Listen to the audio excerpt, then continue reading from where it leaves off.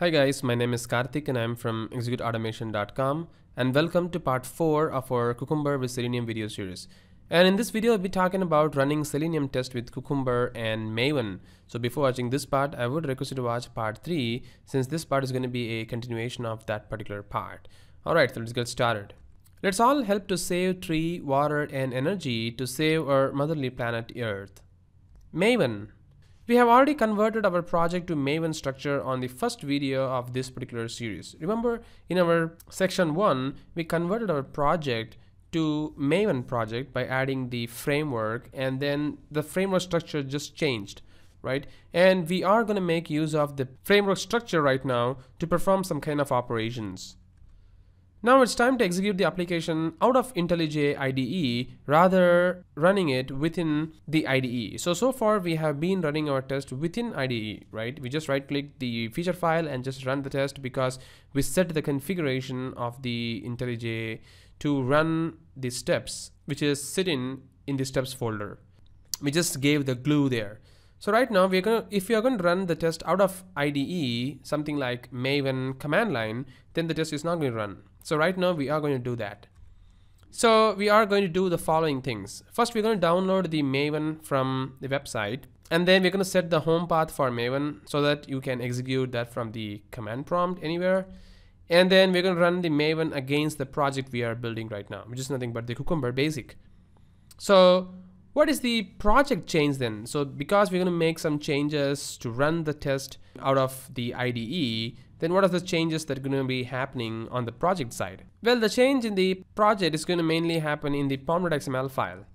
So we are going to add a plugin called Maven compiler plugin, which is going to be very helpful for compiling the application out from an IntelliJ IDE, something like command line, and cleaning the files or maybe just building it. So all those things is going to happen using this particular plugin. So Maven compiler plugin. And then we need to add what is called as a Maven Surefire plugin. So this Maven Surefire plugin is very helpful while you start running the test that we are building, which is nothing but our Cucumber test. So we need these two plugins dependencies. We need to add them in the pom.xml file. And what is Surefire plugin? As I already said, this Surefire plugin is used during the test phase of the build lifecycle to execute the unit test of an application. It generates reports in two different file formats. One is in plain text file and also in an XML file. So this is very good because many test reporting plugins basically uses this XML file to generate a pretty neat reports. So by default, these files are generated at the base directory target Surefire reports. So this is where the report is going to be sitting. So the Surefire plugin has only one goal, which is nothing but the Maven goal, which is Surefire test goal. That's it. It just runs the unit test of an application. That's what I'm going to do right now. So let's become Maven then. So for that, I'm going to flip to IntelliJ. So this is the same project which we have been working so long. And right now what I'm going to do is I'm going to run the test using Maven, which is going to be running not from here. I'm not going to right click here and I'm going to run the feature from IDE, because if you remember from our previous section videos, what we did was we click this edit configuration. You can see that for the feature login, we set this glue as step, right? And we set the main class over here. And this is the feature file path, the login.feature. But now when we try to run this test from the command prompt, it is not going to run anyways. So how to deal that? For that reason, we need to add two dependencies, right? So first thing we need to do is we need to add the two dependencies as we saw in the slide. So I'm going to go to the pom.xml file, and here I'm going to add two plugins under the build tag. So I'm just going to add build tag, and within that I'm going to add plugins, and within this plugins there is something called as plugin, and I'm going to add two plugins right now. So I'm going to go to Chrome.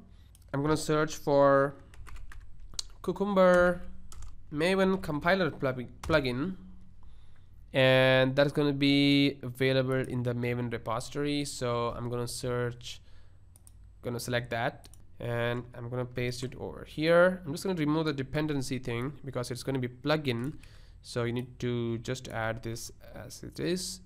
And there is one more plugin which I'm gonna add. So that's gonna be the Surefire plugin. So let's search for Maven Surefire.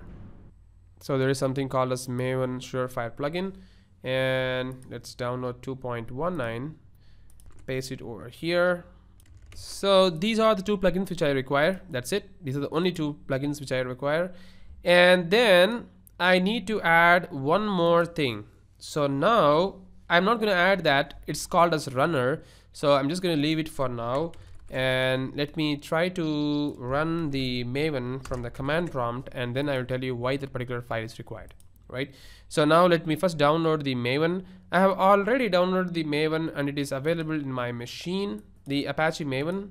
So the Maven is available from the official site, so you can just download Maven download, and you can see that there is a download URL available, so you can download the latest version of Maven from here. I just downloaded this one, 3.3.9, so you can see this is the version.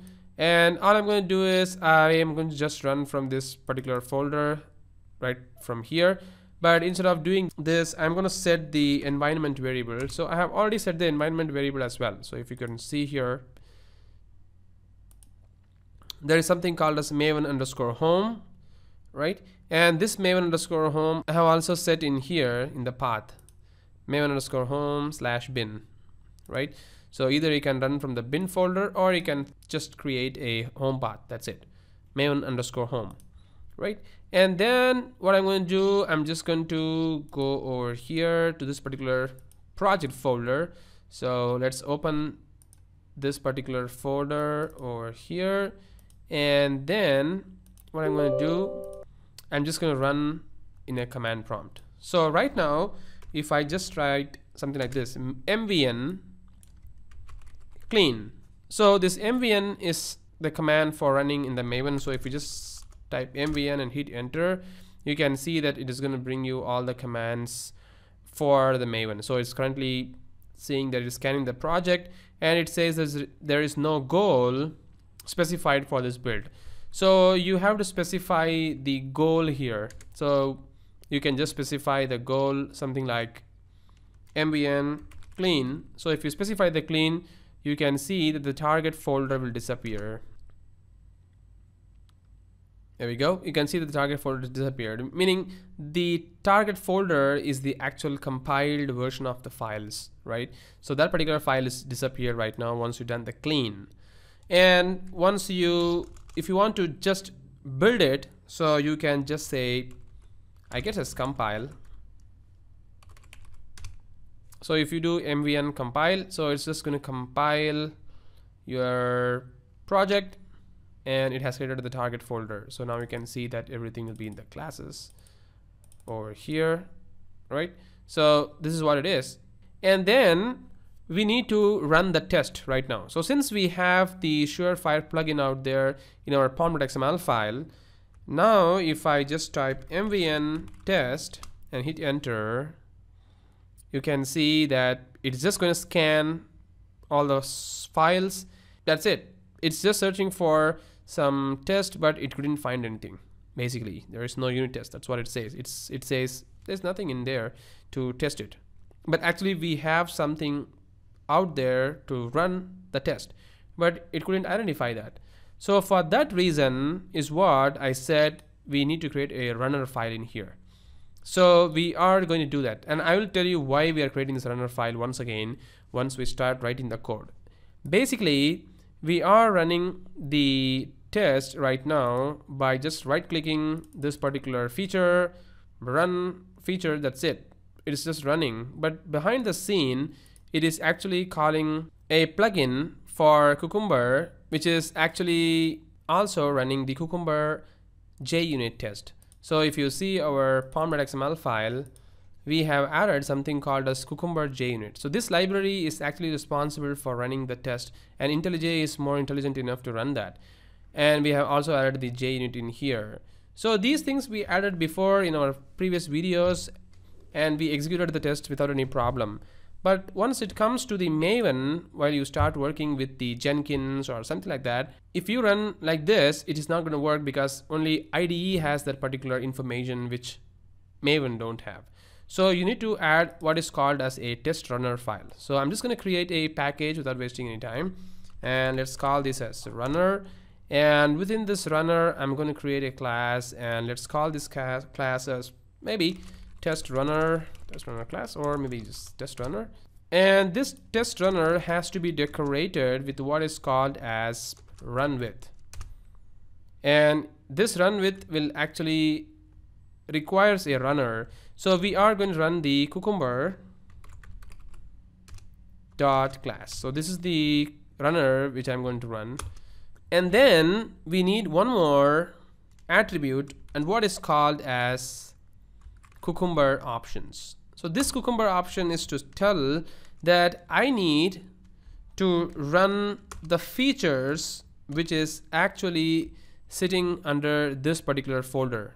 Basically, it is sitting under the source, and within source it is sitting under Java, and within Java it is sitting under what is called as features, right? Oh, I'm sorry, source, test, Java, and features, right?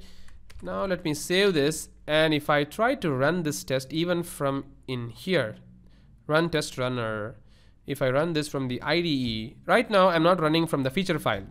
Please just note that. I'm just running from the TestRunner. So right now if I run from this particular class file, TestRunner, it says that I need to implement these step definitions. But we know that these step definitions has already been implemented in the login step. But right now the TestRunner says that it is not implemented. The reason is because we are missing one of the most key part, which is called as glue. Glue by default takes the steps from the directory where the feature is actually sitting, and it expects the steps to be available within that particular folder. But since we have the steps sitting in a different folder, we need to specify that as well, right? Something like this, steps. And now if I try to run this TestRunner, you can see that this time it is going to open the Firefox browser and it is going to run the test. Right? Now you got the whole idea, right? So this TestRunner is telling I need to run the Cucumber test from this TestRunner. That's very, very straightforward way, right? So it is running right now without any problem.